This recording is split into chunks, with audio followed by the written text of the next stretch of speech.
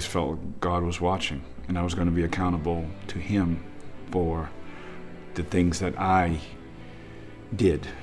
And I never felt as if my response to all of that damage and destruction was to create more damage and destruction. I didn't think, and I don't think now, that I could stand in front of God and say, I did all of this damage and destruction because of what happened to me. He wouldn't accept that as an answer from me. I wouldn't be justified in taking and creating repeating that life as a result.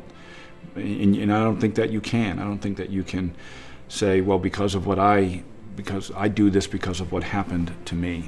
And fundamentally the question, and I think one of the critical questions of life is that it's far less about what you inherit. It's a lot more about what you build. That's ultimately what we're measured by what we build. And you can inherit a lot of things, but that's what you are. You're an inheritor of something. You didn't necessarily create it.